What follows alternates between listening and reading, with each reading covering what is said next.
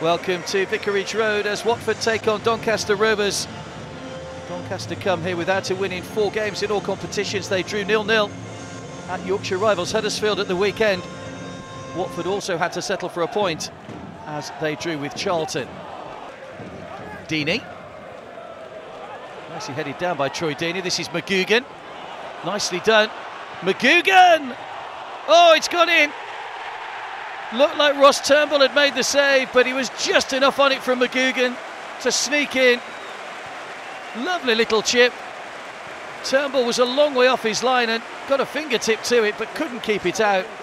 And McGugan puts Watford in front.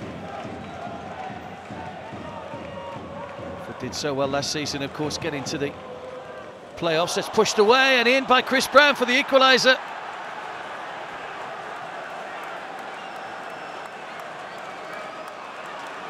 Well, they led for just 3 minutes, the home team. Chris Brown makes it 1-1.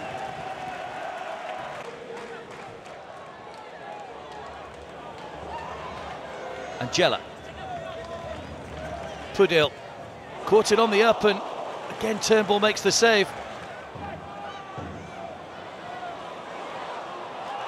A challenge inside the penalty area, was it? And the referee Darren Drysdale points to the spot. James Husband saying it was outside the area. And a chance for Lewis McGugan from the penalty spot to make it 2. Goalkeeper guessed right, but McGugan's penalty was too good. And Watford lead 2-1. It's his second goal of the game.